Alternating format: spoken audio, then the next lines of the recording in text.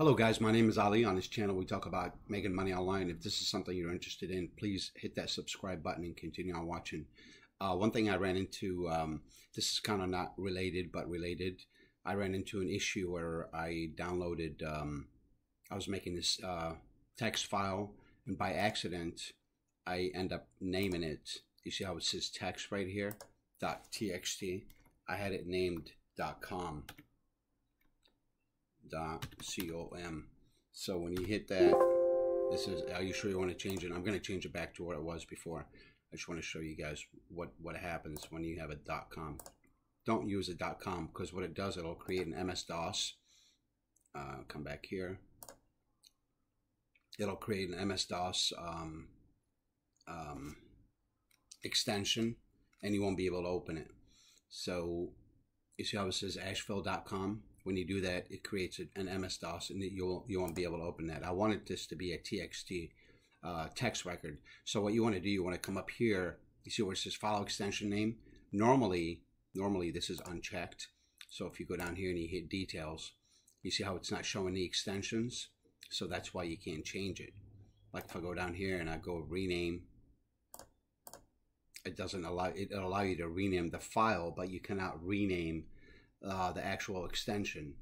So in order for you to fix that, you want to go down, you want to come up here, and you want to hit file extension, file name extension, click on that, and now it exposes the extension. You see how it says .com right now? If we click on it right now, it won't open. It says this app can't run on this PC because it's an MS-DOS. To find a version of your PC, check with software publisher.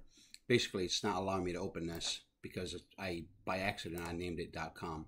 So you want to do, you want to I'm sorry, click on file extension name, make sure it's showing it, and make sure you right click, go down to go down to rename.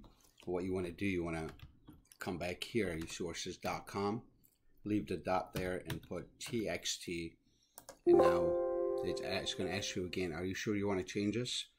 All you got to do is just say yes. And now you see the icon right here. It's a TXT file.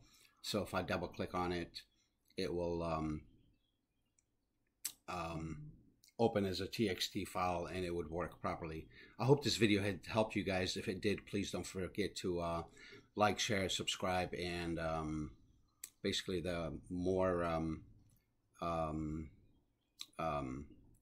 likes I get on this video, the more Google will suggest this video, and it'll help everybody else. Have a wonderful day, and thank you for spending time with me. Again, this is Ali with Make Money Online. I'm going to have a bunch of links in the description if you're interested in starting your online business. Don't forget to check them out. Have a wonderful day, and I look forward to talking to you soon. Bye-bye.